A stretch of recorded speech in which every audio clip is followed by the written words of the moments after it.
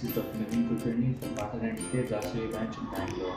I am a senior dentist here with 9 years of experience and have been treating varieties of cases. Today I would like to talk about how to close gaps in the front teeth. Essentially, there are two types of treatments to close these gaps. One is the orthodontic correction, or the clips, or the braces as we all know it.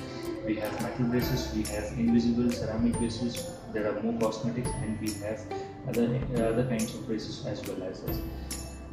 Essentially, what we do in closing the gaps with orthodontic treatment is move the teeth very near to each other so that they close the gaps eventually. It's a slow process, but it's a permanent process, and the gap does not collapse once again.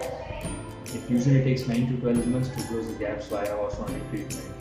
The second type of treatment I would like to mention is the cosmetic dental treatment. It's a more advanced procedure, and we use two types of treatments in it. One is bonding, where we use special materials and techniques to just make the tooth appear wider but close the gaps in the teeth.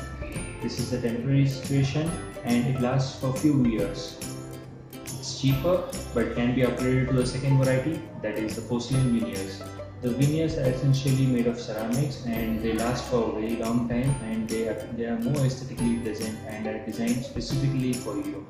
We collect all the data like the patient photographs, the teeth, the shape, the size and the models of the patients, and then we send it to the lab where we analyze the smile and create a new beautiful smile for you, and hence we provide a veneer which is more aesthetically pleasant and also closing the gap for it.